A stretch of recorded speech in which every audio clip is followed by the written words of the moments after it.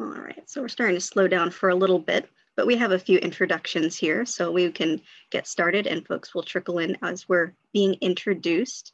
Welcome everyone to Lexington Historical Society and LexPride's joint program, LGBT History 101. We are so pleased that you are able to join us here this evening. My name is Sarah McDonough, and I'm the programs manager at the Lexington Historical Society. If you haven't been to one of our webinars before or a webinar in general, they are pretty easy to use. If you hover your mouse down at the bottom of your screen, or it might show up at the top of your screen if you're on a mobile device, you will see a number of different options, ways you can interact with us. There's a Q&A button if anyone has questions over the course of the program. That button is there. That's the easiest way to make sure that your questions go directly to us and don't get lost in any discussion. There is also a chat function if you'd like to talk amongst yourselves about what's happening. And I will be monitoring that. So if any questions end up there as well, I will be able to see them. We also have closed captioning available tonight. So you should also be able to see that down at the bottom of your screen. If there are many icons down there, you might have to click the little dots to make sure more of them show up. So if anyone has not been to a historical society program before, our mission is to interpret not only our 18th century revolutionary history of April 19th, 1775, but all of Lexington's history through time, across every type of intersectionality that we can hope for, to teach about it and to preserve it. So that's what we're going to be talking a little bit more about tonight. And LexPride has very nicely joined up with us to help us do that. So to explain a little bit more about what they do, I'd like to turn things over to Valerie Overton. Hi, thank you, Sarah. So I'm Valerie Overton. My pronouns are she, her, and I am co-chair of LexPride. And for those of you who aren't familiar with LexPride, we are a nonprofit organization that works to develop community and advance full equality for LGBTQIA plus people and their families and allies. And I always like to say that we intentionally take an intersectional approach to our programming because we are people who span all different kinds of demographics, whether that's by race or faith or abilities and disabilities, socioeconomic status, and so forth. And because of that, you know, as Dr. Martin Luther King so eloquently stated, we believe that no one is free until we are all free. So we support efforts to foster equality for all peoples. We do a lot of different kinds of programming, educational, professional development, community, social and networking, programs for youth and parents and caregivers and so forth. So if you'd like to check any of that out, just check our website at lexpridema.org. Before we get started, I'd also just like to acknowledge the traditional lands of the Massachusetts, Pawtucket, and other Indigenous peoples on which we meet today. Even though we are meeting virtually, we are people who live, work, learn, visit, or play on this land.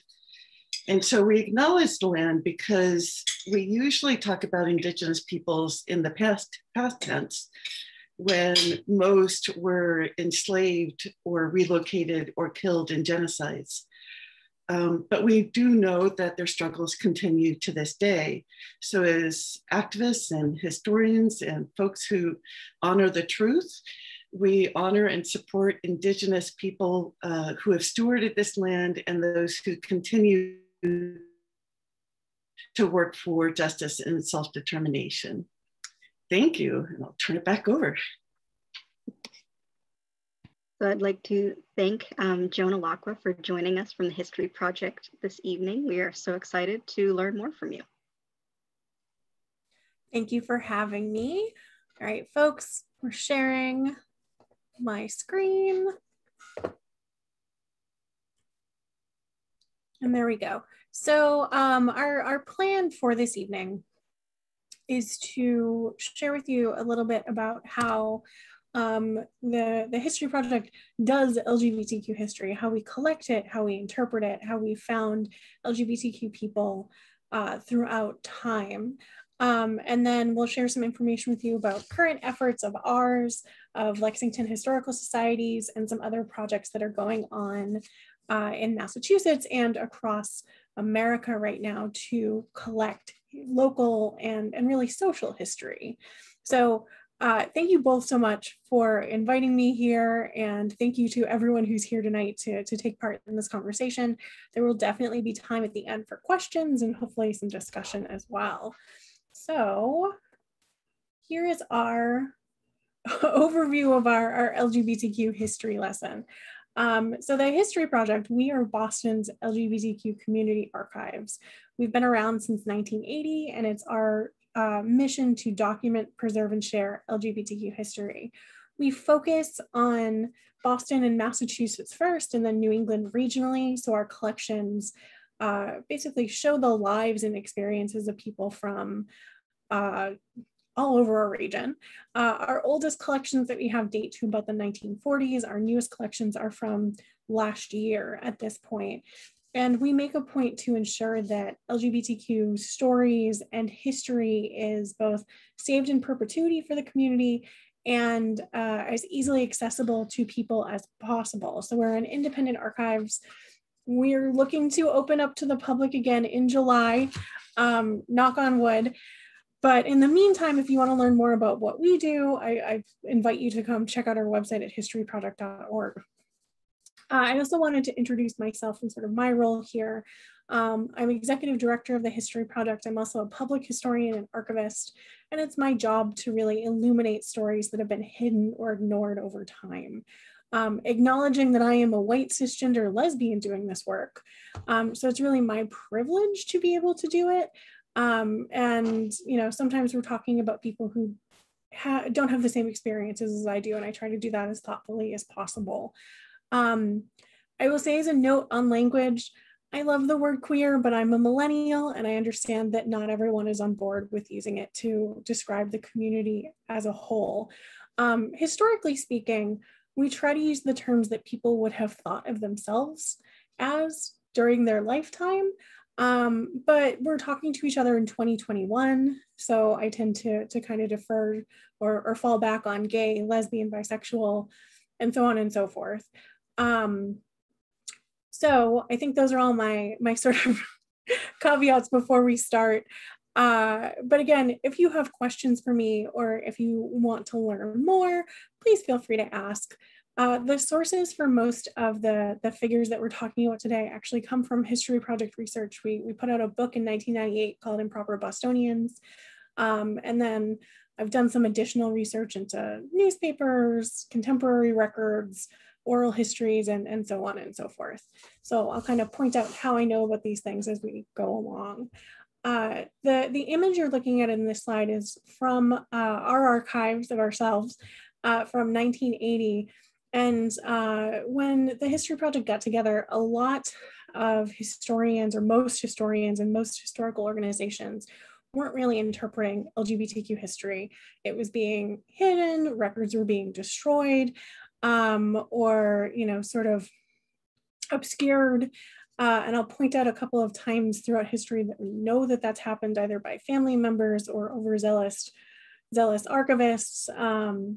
So when the History Project founders came together, they really did it to encourage people to share and save their own stories so that the future would know about what it was like to be gay or lesbian in the 80s and before, but also to show people that we have always been part of America and part of the history of this place. And so our first two kind of historic LGBTQ figures that I wanted to talk about, one is contemporary and one dates to the 1700s. So on the left is a picture of Geo Sokmata Neptune. And they are a modern person. They identify as Two-Spirit. In Massachusetts, pre-colonization, we know of Native American and Indigenous communities where there were accepted same-sex relationships, depending on the tribe or group, people who we would now probably call or describe as gender fluid, who might be part of our modern trans community. And prior to the Puritans landing in Massachusetts in 1620, nations of Native people lived across America, and Valerie's land acknowledgement was very thoughtful and very well done. You know, the tribes actually in the part, I'm down in Quincy, so down here we're talking about Massachusetts, Wampanoag, and Pawtucket, among other tribes of Indigenous people who lived in this area. So specific to Native identity, but not actually coined until 1990, is the term Two-Spirit. And Two-Spirit is considered an umbrella term for Indigenous people who consider themselves to have masculine and feminine spirits. That is to say, not all trans Native people consider themselves Two-Spirit, not all tribes or group use the term, but it's been a term that's been reclaimed over the past 30 years, in part to acknowledge what colonization tried to erase and assimilate. So GS Okmata and Neptune, who's pictured here, they are a member of the Passamaquoddy tribe. They live up in Maine, and historically speaking, they are the first trans person elected to public office in Maine. I encourage you to actually look them up and look at their work. They do really, really beautiful art, and they've been a very vocal advocate for the past several years for essentially queer Native people. On the right is an image from a book, and I didn't write down the name of the author of the book. It's the end of Pride Month, everyone, so I'm a little scattered in my notes. But this is the Public Universal Friend.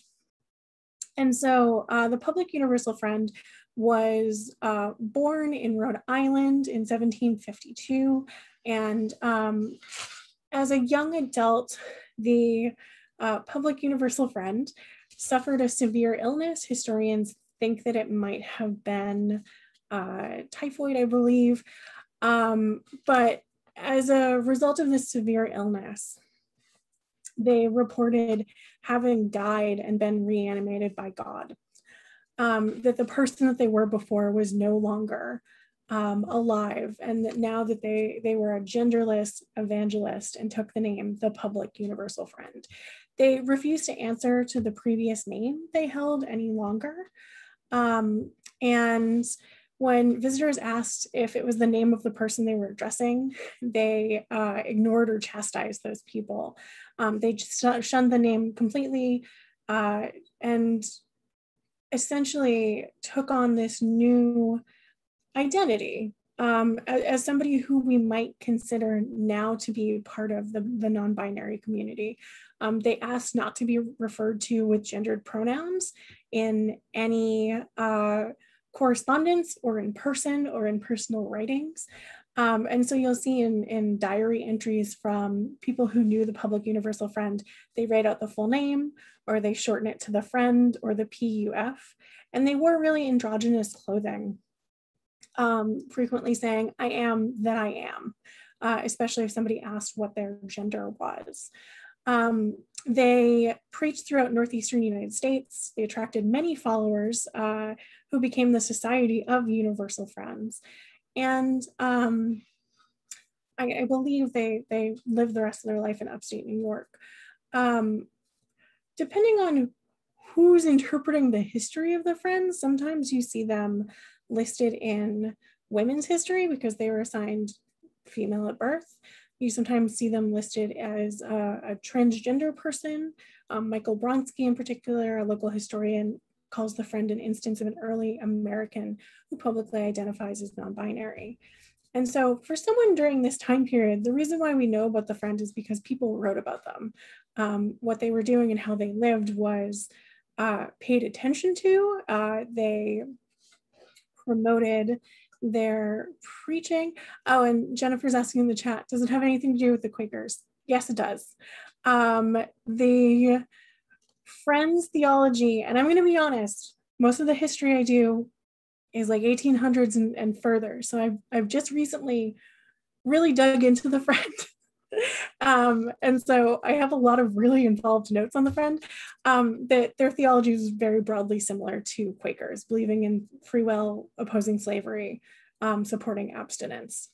And as we get to the end, I'll find you some more resources on the Friend. In the last couple of years, a lot more has been written about them. I think in particular because the non-binary identity has gotten so much more attention over like the last 5 years that folks are looking for historic figures to refer back to. And the Friend is one of those figures throughout time. Moving a little bit further in time, during the Revolutionary War, there are two people who we might consider part of the LGBTQ community. And again, this gets into how historians interpret and read between the lines of history. People that we know about before the modern LGBTQ rights movement are either known to us because they were written about, because of their infamy, because they were arrested, because they were tried or talked about publicly in some way, or we know about them because they had the privilege to write about themselves and their relationships. And these two figures are kind of examples of that sort of reading between the lines that we have to do sometimes. On the left is a picture of Deborah Sampson, who you may have heard of. She disguised herself as a man and joined the Continental Army in 1782, and she used her deceased brother's name. So she mustered in as Robert Shirtleff. She fought in several battles. She was injured. Her, quote, true sex was found out, and she was honorably discharged for her actions. Later in life, she wrote a book about it, and that's what this image is from. It's the frontispiece of her memoir. And part of writing the book was so that she could petition to receive an army pension. And she wanted her husband to receive spousal benefits. So her 1797 biography implies that she had romantic liaisons with women while disguised as a soldier. As a historian, I don't know responsibly if I would call her by a modern term for what her experience was. But you know, something sort of queer is going on with her, something that is subverting traditional gender roles, at least during this time period. George Middleton similarly served in the Revolutionary War. The image of the home there is George Middleton's house. It is the oldest extant house on Beacon Hill. And the history of George Middleton is kind of fragmented. His year of birth is unknown. We know that he was the leader of the Bucks of America, which was an all-Black Revolutionary War regiment. And we know that he built his house in 1787. The image on the left is the flag of the Bucks of America. It is owned by the Massachusetts Historical Society, and they have digitized it so that we can share it with you today. As far as I know, an image of George Middleton does not exist. So Middleton built his house on Beacon Hill after the Revolutionary War, and he built it with his friend who was a hairdresser, and his friend's name was Louis Clapion. According to some historians, Clapion and Middleton reportedly lived together as a couple for the first 4 years or so of living in this house together. And then in 1781, Clapion got married to a woman and they split the house in two. And as the story goes, if you look at that front door, at one point there were two front doors and a split down the middle of the house. Some sources suggest that Middleton may have married, but a wife doesn't show up in census records. And upon his death in 1815, he left his estate to Tristram Babcock, who was a mariner and good friend.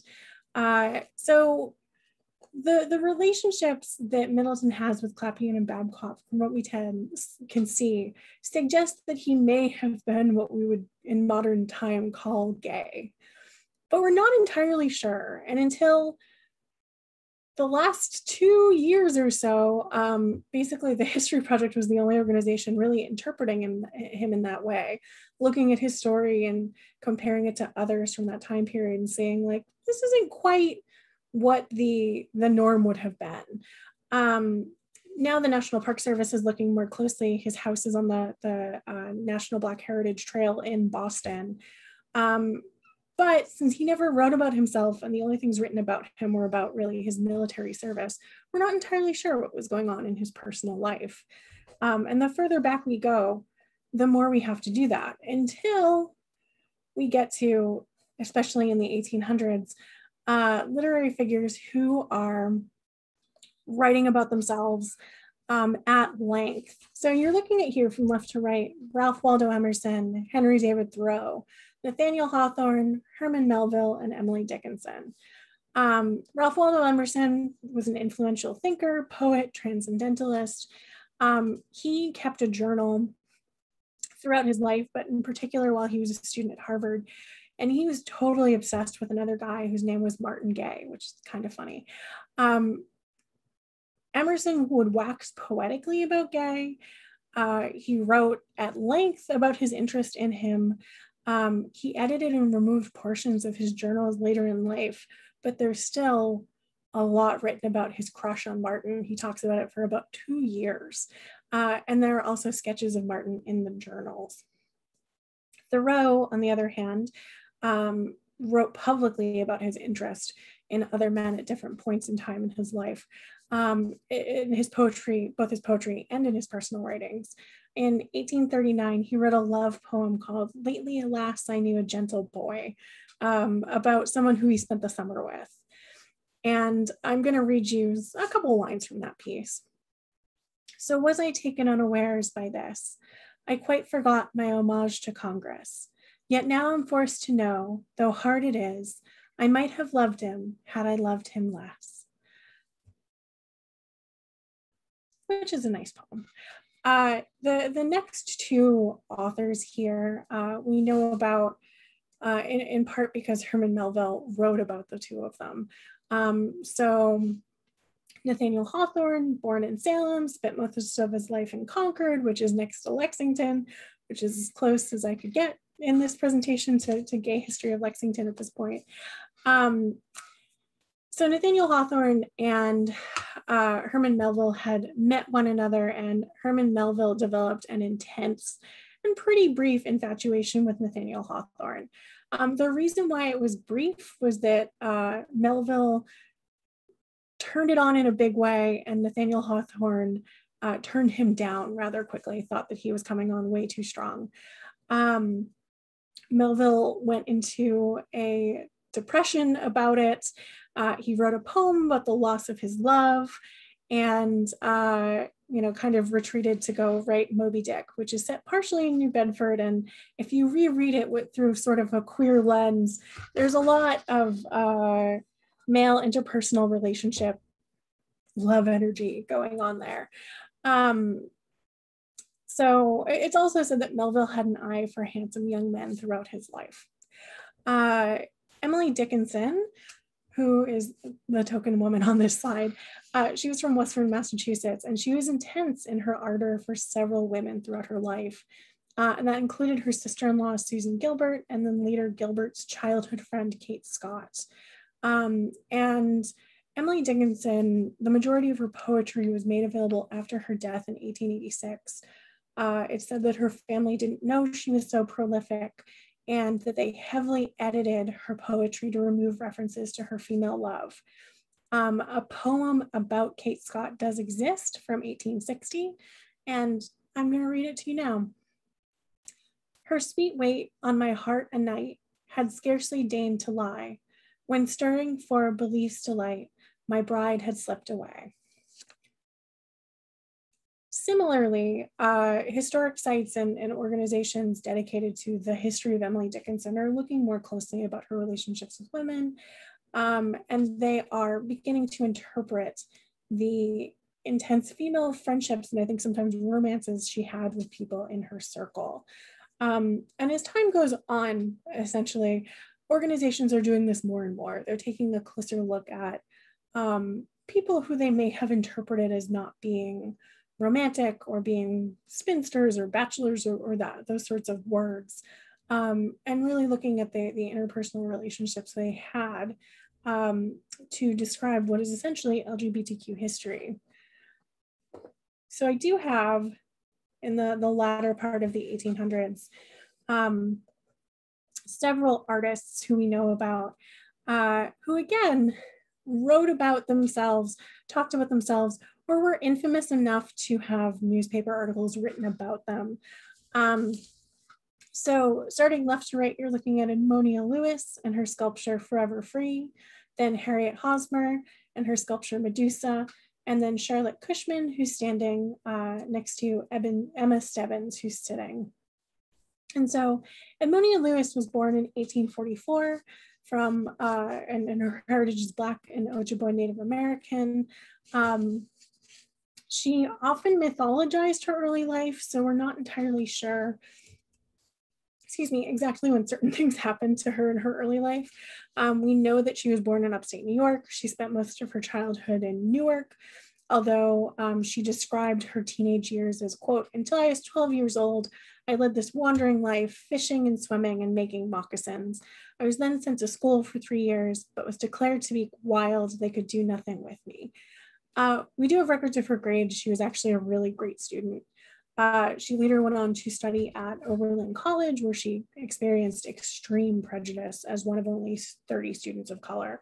Eventually, she was forced to leave the school without graduating after a series of incidents, one in which she was accused of poisoning her classmates, another one where she was accused of stealing art supplies. And that's how she came to Boston. She was interested in sculpture, and she wanted to train as a sculptor.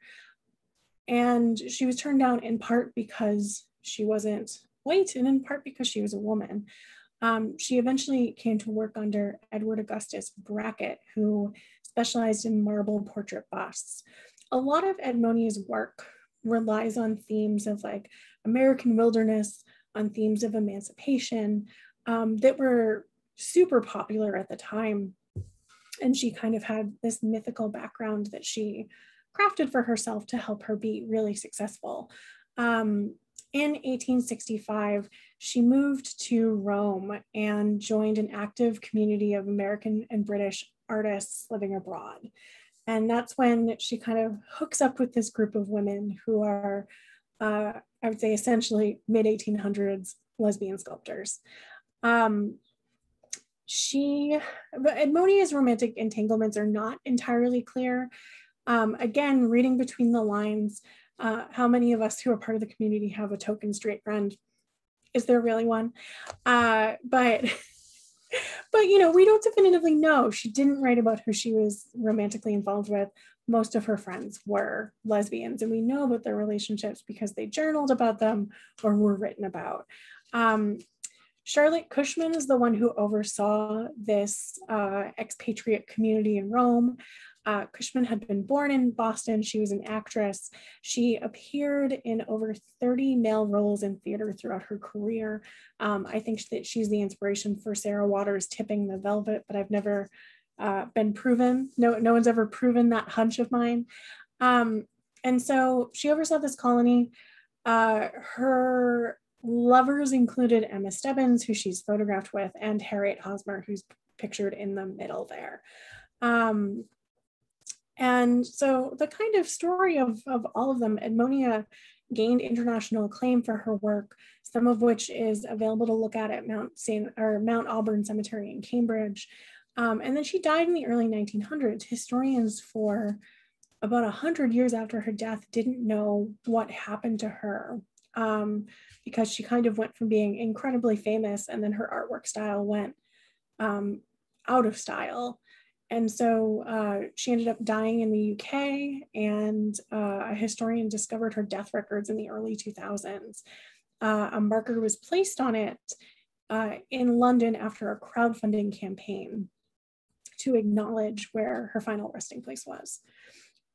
So those are my 1800s people. Like I said, as we get closer to the future, we know more and more about people who are part of the LGBTQ community because they were out during their lifetimes, or they talked about their relationships, or they left behind documentary records about their experiences.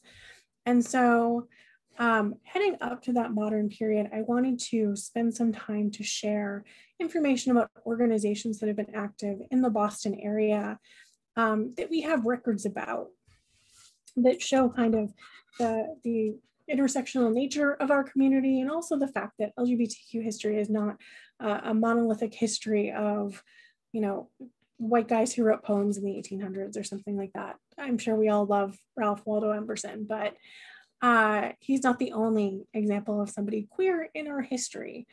And so what you're looking at now is an image of women from the Combahee River Collective, as well as flyers, or rather pamphlets from our archives. The collective was founded in 1974. Barbara Smith is one of the founders. Demita Frazier is another founder. Essentially, the women who came together to create the collective found themselves not represented or centered in other liberation movements that they were taking part in. In particular, Barbara Smith describes attending regional meetings of the National Black Feminist Organization and feeling left out as a lesbian woman. Similarly, if you compare sort of their experience to the mainstream gay liberation movement or to the feminism movement, again, you're not seeing the intersectional nature of their identity as predominantly Black lesbian women who came together to found this group. They chose the name the Combahee River Collective because of the historic raid that Harriet Tubman took part in during the Civil War that ultimately freed 750 slaves. I listened to a talk with Barbara Smith recently, and she said, people who know that river in real life call it the Combahee River, but they pronounce the organization Combahee River Collective. The group met regularly in the Boston area from about 1974 to 1981. And it wasn't exclusively for lesbian Black women, but like I said, the majority of founding members identified as Black lesbians. They created a space for themselves within the movement. And they're known in particular for releasing the Combahee River Collective Statement in 1977. It's considered one of the infrastructural documents of contemporary Black feminism. And I'm sure you've heard it quoted, but I'm going to quote it at you anyway. Quote, "We believe that sexual politics under patriarchy is as pervasive in Black women's lives as are the politics of class and race. If Black women were free, it would mean that everyone else would have to be free, since our freedom would necessitate the destruction of all systems of oppression." Members of the collective were actively involved in political struggles across Massachusetts, including desegregating Boston public schools, and in particular, community campaigns against police brutality. The pamphlets that you're seeing on the left side of your screen are from 1979, created by the collective to bring attention to the murder of 12 Black women in Boston over the span of 5 months.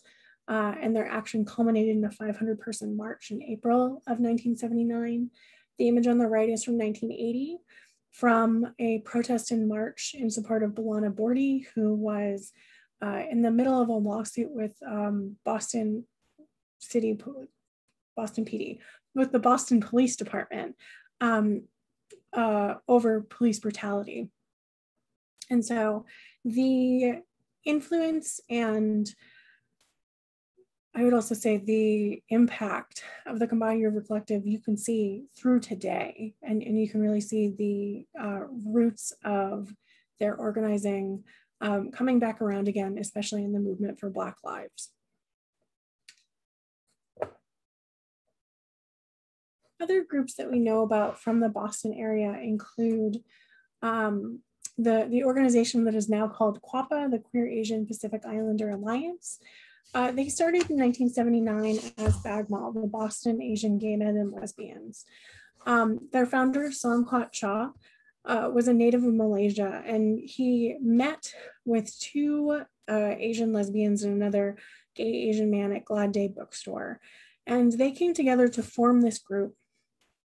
And they're considered the first co-gender Asian queer group in history, according to an article about them from the early 2000s. In 1998, I believe they changed their name to Amalgam, the Alliance of Massachusetts Asian Lesbians and Gay Men, to reflect their growing demographics across the state. Chua, their founder, edited the organization's newsletter. He encouraged frank discussion of Asian sexuality, and in particular, he encouraged discussing stereotypes about Asian sexuality.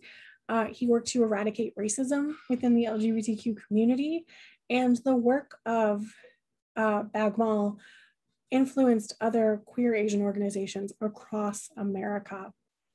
As I mentioned, the group is now called the Queer Asian Pacific Islander Alliance, and they changed their name relatively early in the use of the word queer. In an article about it, one of their members at the time talks about how they want to be as inclusive as possible to everyone within their community, and that's why they chose the word to use. But I know organizations are still arguing now over how welcoming queer is as a word to the community as a whole. So I'd like to point out that they were such early adopters. And then we have a couple of different Latinx groups that have been active in Boston over time. The earliest is El Comité. Their full name was El Comité de Homosexuales y Lesbianas de Boston, but they went usually by El Comité. And their mission was to build unity and provide direction to Boston's Latinx, gay male, and lesbian community. They also did outreach to the larger or wider Latinx community about gay and lesbian life in the 1970s. They were particularly involved with the Boston Area Coalition for Cuban Aid and Resettlement during the Mariel boat lift, when LGBTQ people, mentally ill people, ill children, and other ill people were cast out of Cuba and landed in Miami.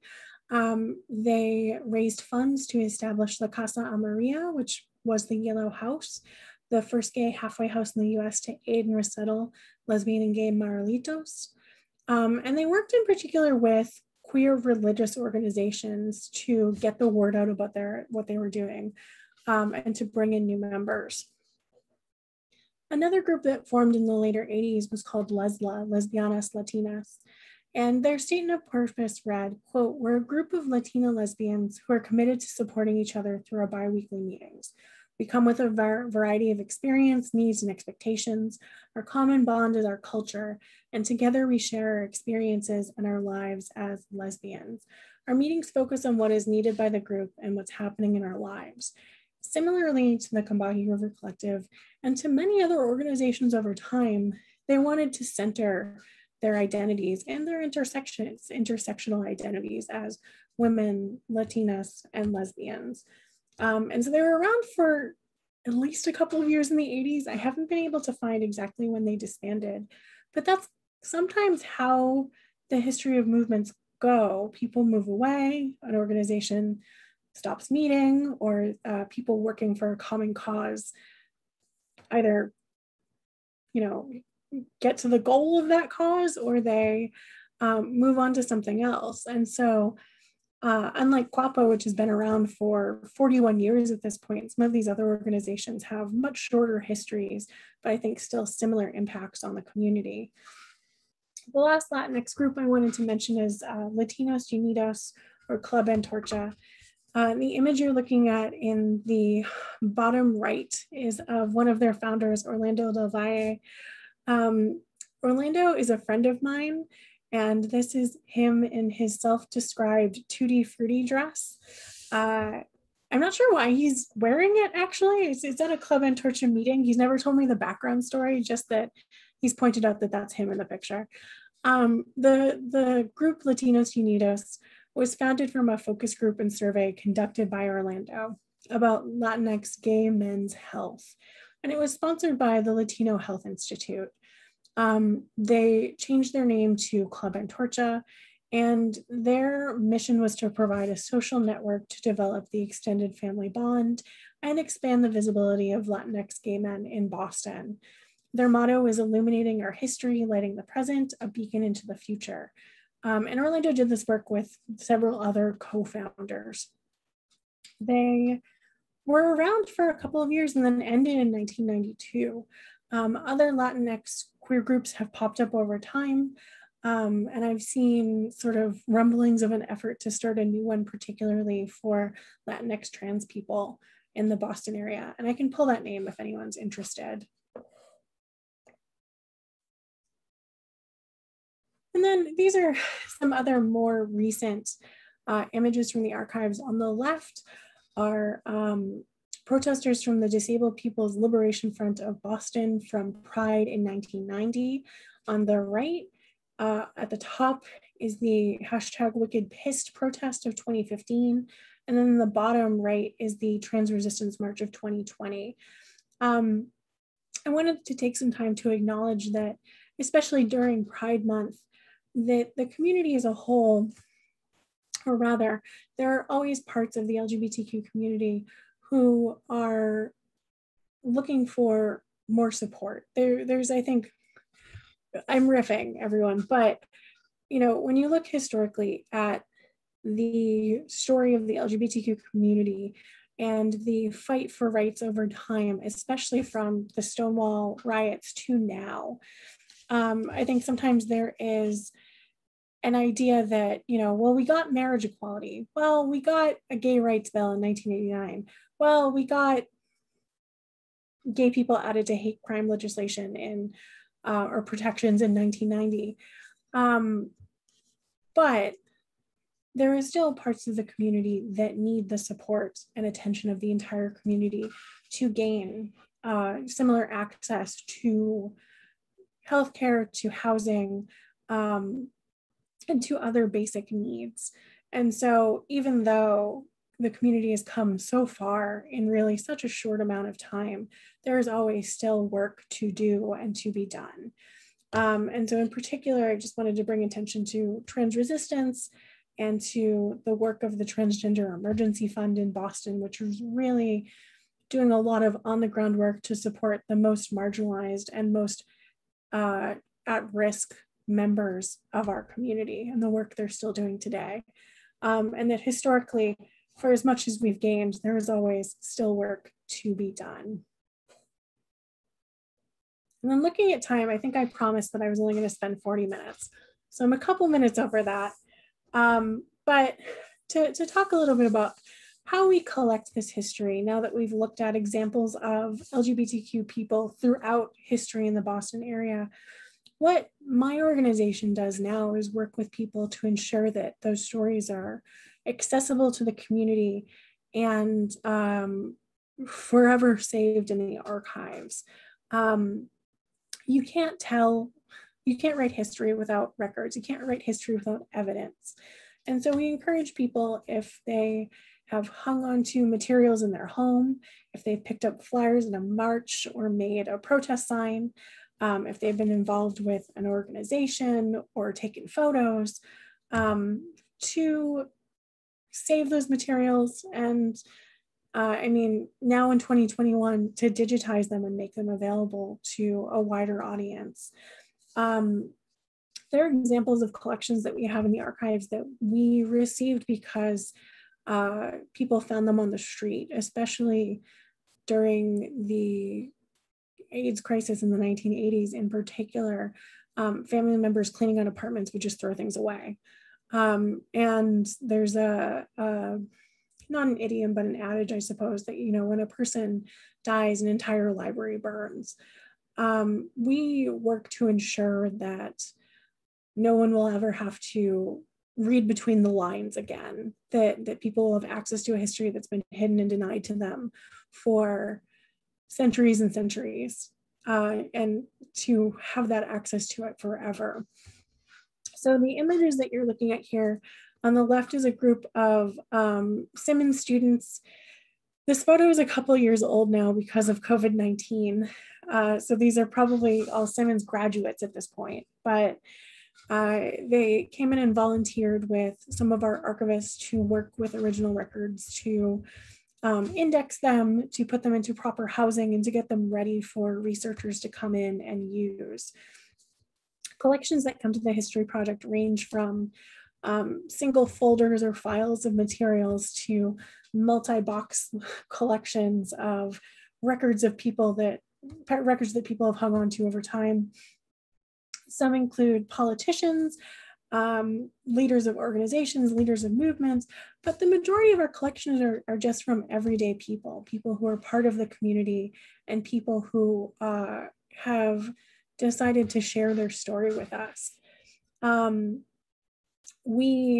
picture on the right is from the Trans Resistance March on June 12th. We had a table there. And this summer we're working with two different young people on a project to document and share Boston's Black LGBTQ community. And our community curator fellow, Micah, came up with this idea to put up a board that said, name a moment in Boston's LGBTQ history. And so some of the dates on there are dates that people came out. Other dates relate to, high points, the Yes on 3 campaign for trans rights, the creation of the Commission on LGBTQ Youth, the Dyke March, Youth Pride. Somebody wrote today, the Trans Resistance March.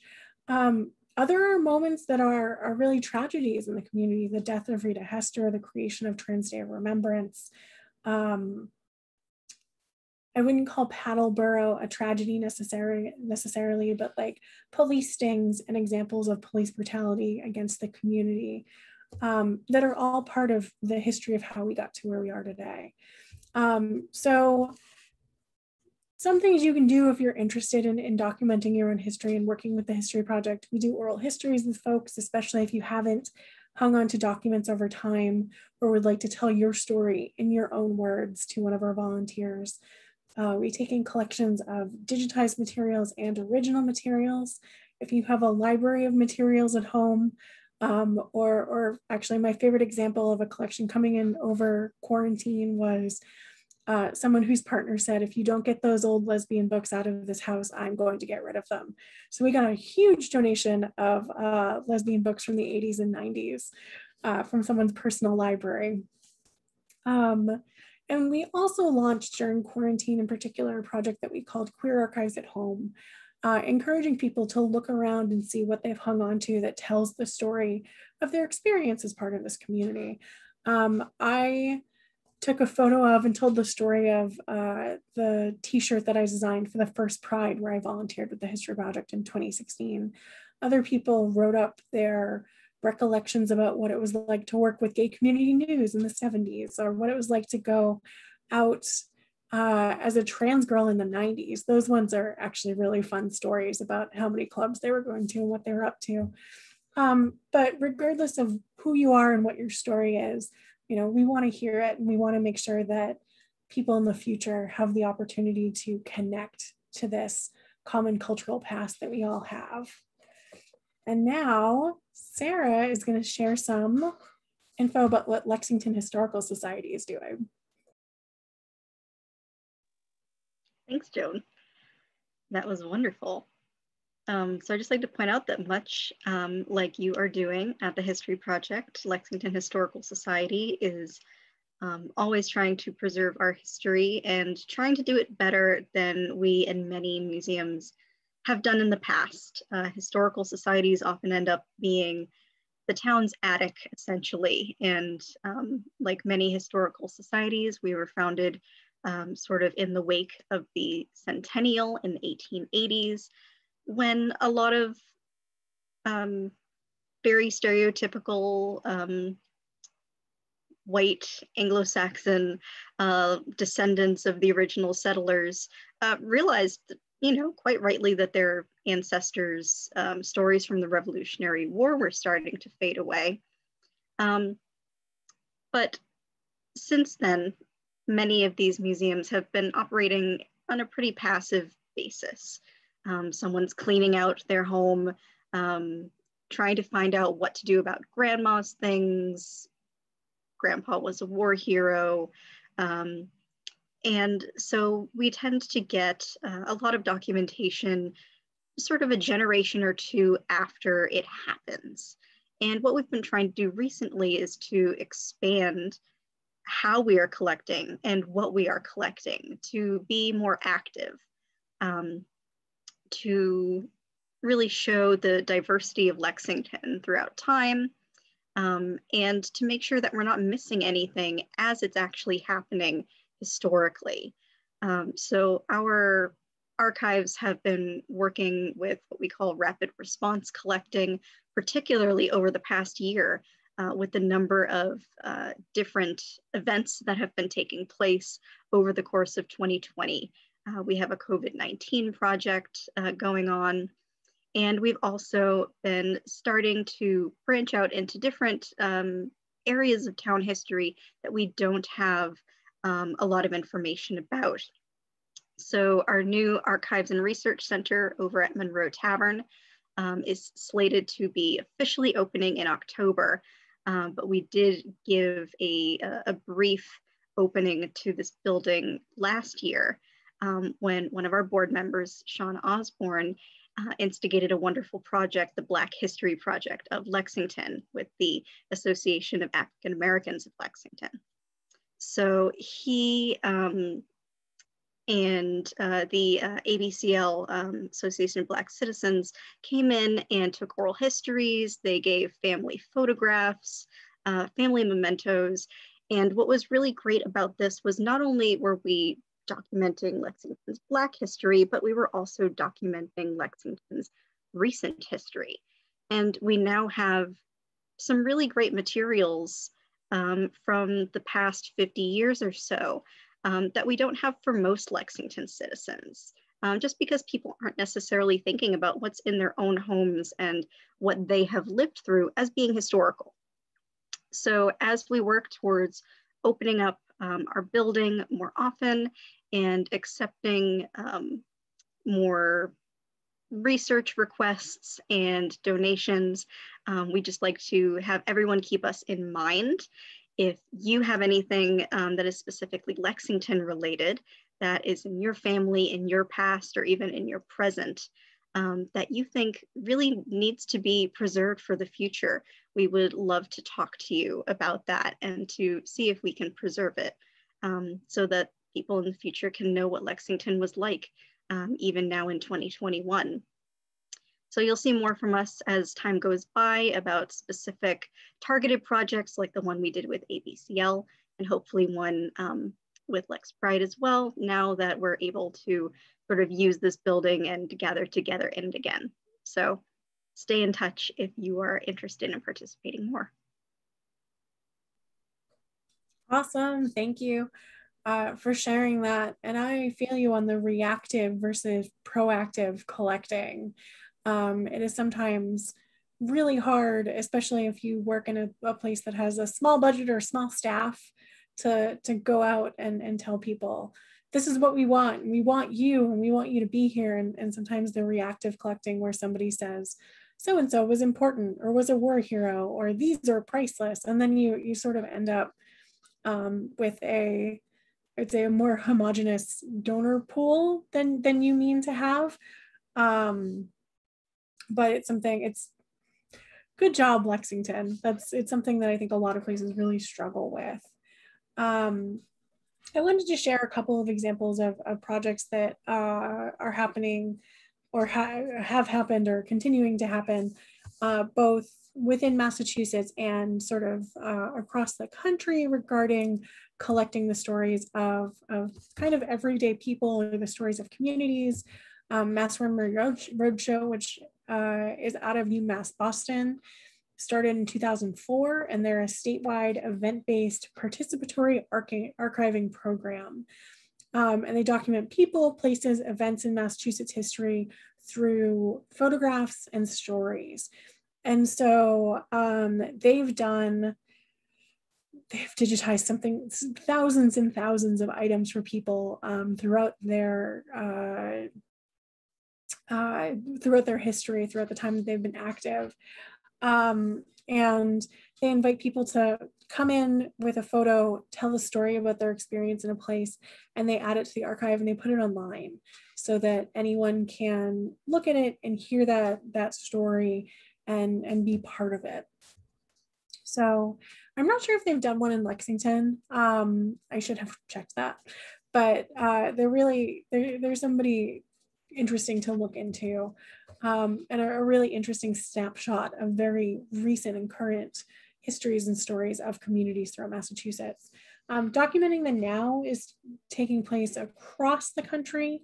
It's essentially a group of archivists who are working to document social media, specifically for historically significant events, but in regards to demand from scholars, from students, from archivists, and kind of dealing with how do you document something that somebody has put publicly on the internet in a way that is gaining consent from the individuals, that is preserved in the long term, and is available to be easily looked at again. Documenting the Now project Stand and other projects really mostly work with people in college and sort of small grassroots activist groups to ensure that the history of the movements that they're part of that are being really lived out over the internet kind of in real time are saved for the future. And then StoryCorps, which you might be familiar with, is an organization whose mission is to preserve and share stories in order to build connections between people and create a more just and compassionate world. If you listen to NPR, there's usually a StoryCorps story every Friday. And pre-COVID-19, I used to know if I was going to be late for work if I heard StoryCorps come on in the radio and I was still at home. They do this wonderful thing called the Great Thanksgiving Listen, and encourages people to create an oral history with one another, and to interview an elder, a mentor, a friend, or somebody else, you know, sort of somebody who they may have spent Thanksgiving with. And they provide information about how to do that on your cell phone, what kind of documentation you want to have. And if you submit that story to StoryCorps, they add it to their collection at the American Folklife Center at the Library of Congress. And something like over 500,000 people have participated in that, making it this huge collection of individual stories. So yeah, it's as we sort of head to the end of this presentation, we have a lot of time for questions, but also, you know, I just want to encourage folks, especially if you have the ability to do it, collect your own story, share your own story in your own words, and, you know, don't leave it to historians like me to try to figure out what you were up to during your life, you know, 100 years later. It's especially, you know, we all have a story, and it's really, oh, there's a Hamilton quote that I'm grasping at in the back of my mind. Again, I apologize, it's the end of Pride Month, so I pride it out. But, you know, who tells your story? You can. So I really encourage you to. As far as historical content goes tonight, if you have any questions, feel free to pop them in the chat, but you can always reach out to me at info@historyproject.org. And if I don't know more about what you're interested in, I can point you in the right direction. Like I said, we document most of the history of sort of queer New England, but there are other projects in Worcester, in Seacoast, New Hampshire, at a couple different universities in New England that also document LGBTQ history, as well as other more national repositories like the Lesbian History Archives. There's an effort for an LGBTQ museum in New York City, the Stonewall Archives in Florida, and so on and so forth. But, all right, let's see. If I stop sharing screen, we can all see each other again, right?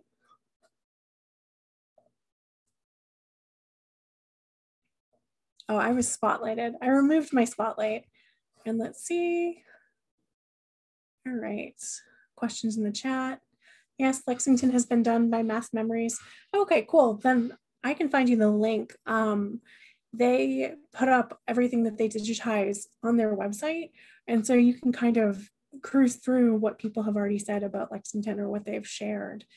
And Valerie's asking, what are some ways that people can use to document history at home?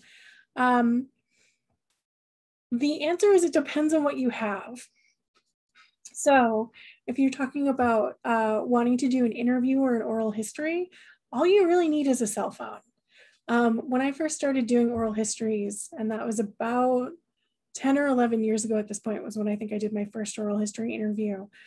Oral historians were very serious about, you needed this kind of recorder, you needed this kind of backup, these are how many copies of the interview you need to save to ensure that you don't lose it somehow or that the technology doesn't fail. Most people's iPhones are good enough now that you could do a really great interview with somebody just on your phone. And again, I would suggest looking at what StoryCorps suggests for technology. But that's probably the easiest way to document someone's history. You don't have to write it out. You don't have to write a memoir or do research, really. You're talking about your own experience in your own life. And again, doing that in your own words is just, it's so important. And that way, no one else is trying to interpret or figure out what you were thinking or how you were feeling about your life at different points in time. In regards to documents and books, I'm sure we could find some technical information if you had an example you were thinking of. The best off the cuff advice I have to say is don't leave things in direct light and try to keep your humidity as flat as possible.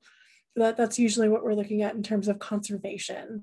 Then again, records generally end up in attics and basements and barns. And if you end up working with an archives to document your own history, archivists have seen it all. Like I could tell you some stories about the records in the barn in Vermont, on the farm in the middle of nowhere, that, probably your stuff is being saved a lot nicer than that.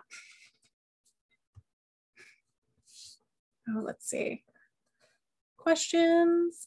Oh, is there a national repository for LGBTQ documentation and oral histories? There's not one. And part of the reason for that is because LGBTQ history happens on a local level most of the time.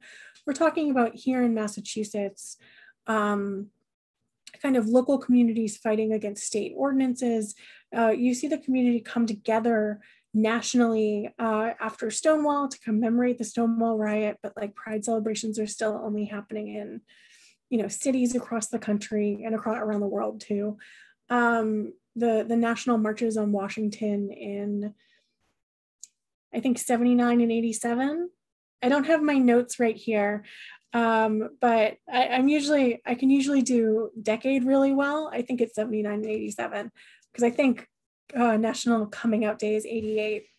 But anyway, so those are times when the whole community comes together. You see fights around marriage equality on a national level, as well as like national actions to prohibit the activities of LGBTQ history or LGBTQ people in the 90s between the Defense of Marriage Act and Don't Ask, Don't Tell.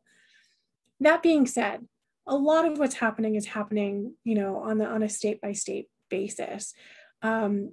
Similar things happen in Boston and New York City, but totally different people are usually involved. So especially when we're looking at the history of these places, archivists like to keep records as kind of close to home to where they were created. So we do that work here in Boston. A couple of other organizations do that in New York City. Lesbian Herstory is probably the most national of the LGBTQ repositories because they collect records relating to, I think, lesbian life broadly in the world and the lesbian experience. And but yeah, I would say if you're curious about sort of where to go, I can start pointing you out on where my archives road trip would be. I would look at Lambda in San Diego. I'd look at GLBT Historical Society in San Francisco. Minnesota has more than one repository. Chicago has Gerber Hart and the Leather Archives and Museum, and so on and so forth. And then there's a whole Southern project called the Invisible Histories Project that's really cool too. So that was a long answer for no, there's not one national repository. The Smithsonian also collects LGBTQ history at this point too. Valerie is asking about how do you handle concerns about being outed in history, especially for people who cannot safely come out. I think the examples I can think of are less of people being outed historically in an unsafe way and more straight historians arguing about the sexuality of people who are no longer here. I think that's the thing that happens more often. The joke is kind of like, oh, they were roommates for 40 years. And it's like, was Achilles and what is it? Achilles and Patroclus is the like historic example of, yeah, the two of them were pretty gay, and everyone's like, no, they were just best friends who, you know, fought in the Trojan War together. So it's happening less and less, and actually there's a lot of mostly Gen Z history students making fun of older historians for doing that sort of like, but how do you know if they were a couple if we don't know if they slept together? And it's like, you don't have to be in the bedroom to prove somebody's sexuality or gender expression either. I don't think it's a bad thing necessarily to highlight people who may have been part of the LGBTQ community. And, you know, when I'm saying someone from the 1800s may have been a lesbian or may have been gay, that's not the same as saying like that person was definitely considered themselves part of this community. The language didn't exist at the time. There's a really interesting kind of practice around this that the Digital Transgender Archive does. The Digital Transgender Archive is an international digital collection of trans history related materials. And especially since the words used to describe trans communities have changed so drastically over time. And even though like a word like transgender that's been around since the 1960s wasn't in common usage until the 90s, really, they talk about transing history, that they're looking at sort of non-mainstream forms of gender expression and identity as all being part of the trans umbrella, rather than pointing to somebody, you know, in the 1800s, or pointing to the public universal friend and saying, well, that's a trans person, obviously, or something like that. So it also gives these people who they're talking about and documenting the opportunity to describe themselves in their own words. And so they will use words like, I think the most benign is like, you know, people who describe themselves as cross-dressers, who we would now probably consider part of the modern trans community, and other words that I won't say out of context that people used as identifying terms that we would now probably consider slurs in most cases.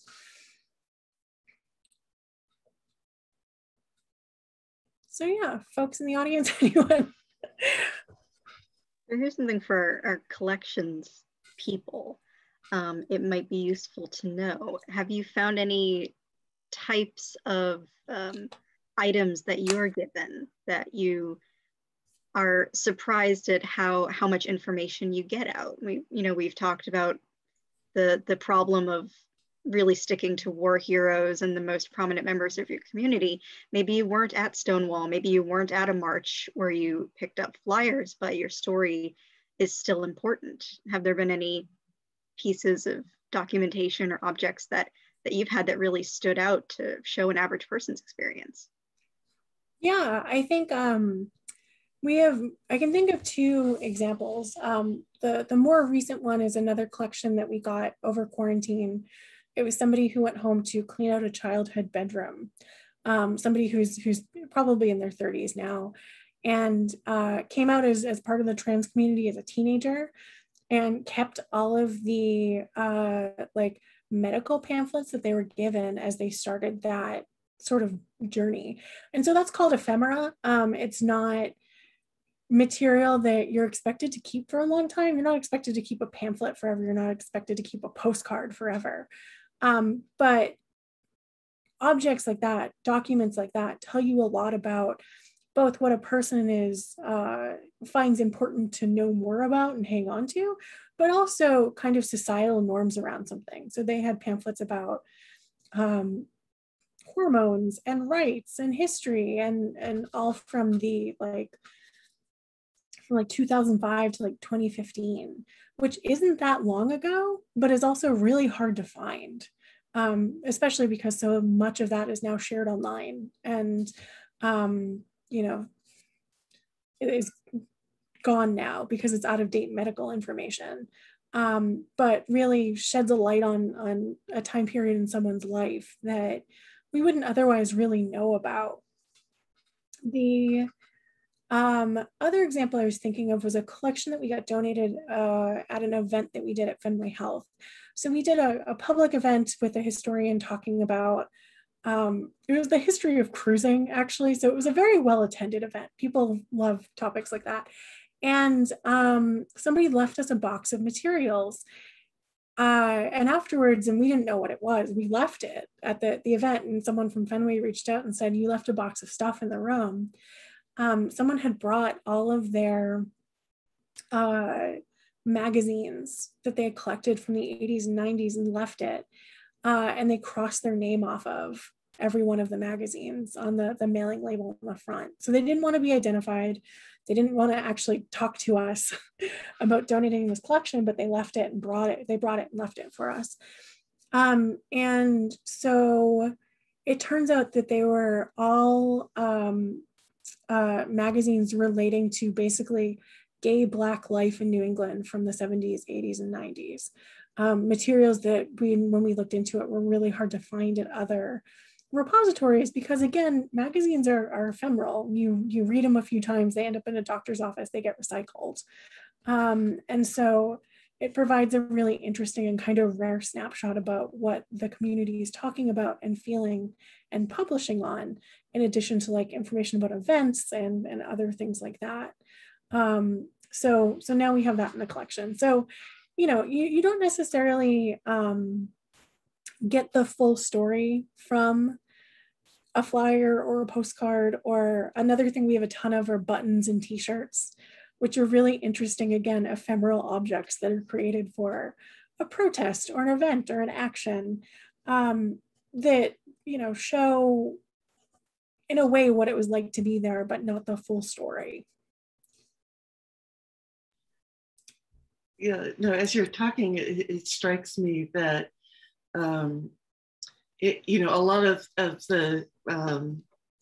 the people and events that you, and groups that you talked about in the 70s and 80s and 90s, like that's my history, right? So it's really fun to see. So I guess one of the questions I have is about like kind of stitching together the narratives from different kind of stories, oral history, stories, objects, and so forth. I mean, just thinking about organizing back then, you know, we used phone trees and zines, and, you know, we communicated and organized in such different ways back then. And, you know, how the different pieces influenced each other. Like the Combahee River Collective was so influential for me. Anyway, I'm just kind of wondering, you know, when you're preserving like these objects, like how you also kind of stitch together the narrative of what went on. Yeah, and really, it's a historian's job to stitch together the narrative, but I'm an archivist who's also a historian. I sort of joke, when you work in the Boston area, everyone else I knew went to Simmons and has like a library degree. I went to UMass Boston. I went to the state school alternative. So I sort of was trained to do that kind of historical work, to find information in more than one place and to create the story based on all of that research and gathering that you do. For the time period you're talking about, actually, I think a really interesting example are stories about lesbian Avengers. And I think that today is Dyke March in New York. So there's been a bunch of articles that have come out like today about lesbian Avengers did this, lesbian Avengers did that. And to, again, the sort of the best evidence is when people talk about it. So there's this one article that is in, it might not be in the New Yorker, but I can find a link to it and share it with everyone, because I know that I retweeted it earlier. But somebody does what's called, they call it an oral history of the lesbian Avengers. And it's a short article, and it has quotes from several of the women who were involved and who were founders in the early days, talking about what it was like. It was in The Cut, which is part of, I think might be part of the New York Magazine. And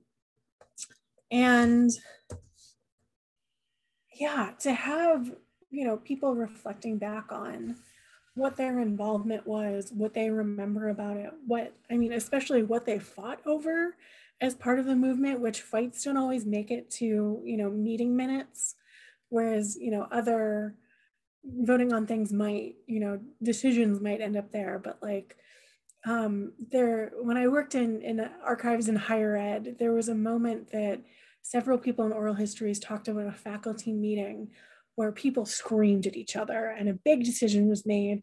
And the faculty minutes said, the secretary wrote, the conversation went from the sacred to the profane and back again.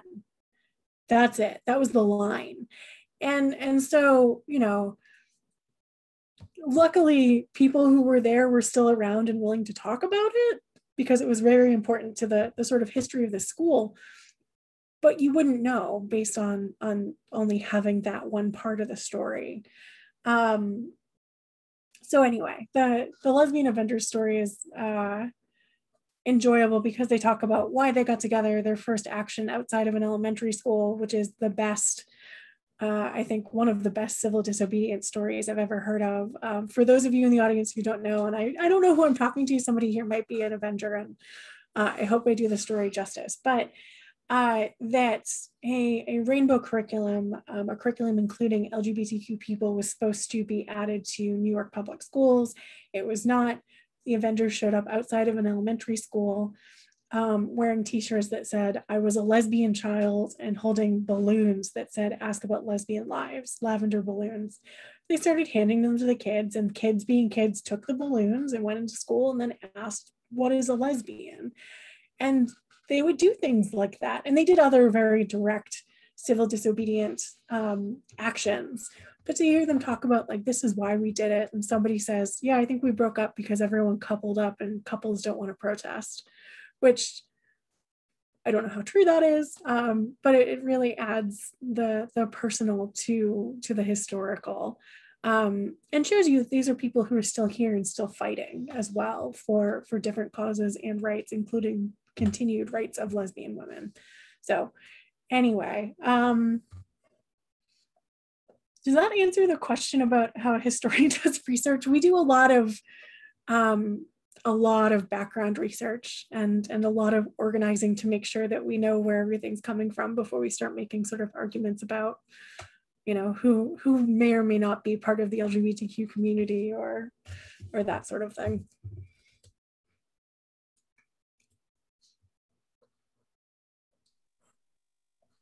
Anyone has any other questions? Again, there's a Q&A box down at the bottom. So we would love to hear from you. And then any just general comments can be stuck in the chat window as well.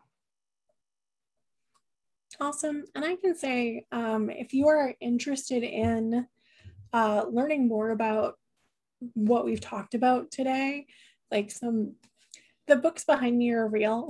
This is really my office.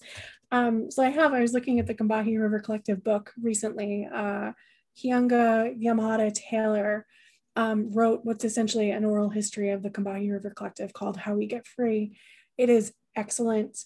The editor talks to Barbara Smith, to other women involved, and then to particularly queer women involved with the movement for Black Lives Now and connections between these two groups and basically modern Black feminism. So that's a good one. There's Improper Bostonians, which is the History Project's book. We aren't selling it any longer. And I will say it came out in 1998, so it does skew very white. But, stories about people who were active and alive and part of the community from before the Puritans all the way up to Stonewall are in this book, along with a lot of really great photos. And you can get a pretty good used copy on Amazon. I mean, don't buy from Amazon, but from book retailers all over the internet. And then the book I'm reading right now is actually called Legendary Children, the First Decade of RuPaul's Drag Race in the Last Century of Queer Life. We just talked to the authors last night about the research that went into this. And so if you're interested in basically the history of cross-dressing entertainment, it is incredibly well sourced. And I'm planning on reading it on my vacation after Pride Month is over.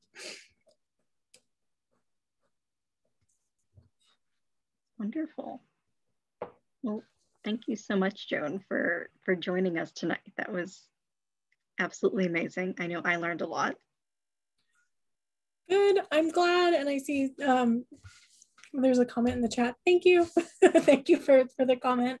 It is always my pleasure to talk about LGBTQ history. And like I said, absolutely, if anyone in the audience or anyone who watches this recording later wants to know more, please check out the History Project. We do this work essentially for the community, and because of the support of the community, we work on like a shoestring budget to make sure that the community's history is available and preserved so that, like I said, somebody 20, 50 years from now knows what we were up to in the past and what was important to us. And so that we are, you know, visibly a part of the history of the community of Massachusetts in general. So yeah, so my pleasure. Thank you so much. Thank you. So I'd just like to point out for those who are still here, if you are interested in joining us live next weekend, we are going to be having our first live event since October, which is our annual 4th of July event, and it's going to be held outside at the Visitor Center this year. So we hope that you can join us for that. We read the Declaration of Independence and give some background about what it actually means. It can be kind of hard to read an 18th century document. And so Freedom's Way National Historic Area has very nicely written a presentation explaining what is going on there. And there will be singing and there will be ice cream and fun will be had by all. Valerie, is there anything amazing happening? I know everyone's exhausted from Pride Month, but is there anything else coming up that the group should know about? Yeah, so on Tuesday, there's LexPride is collaborating with LexChat on a LexChat about intersectionality, essentially, kind of gender, sexuality, disability, and so forth, and how that impacts the model minority myth and related kinds of ideas. So you can check out lexpridema.org to look at our calendar to find out information on that. And we also have a lot of other programming that will be coming up, but is not on the calendar yet. So stay tuned.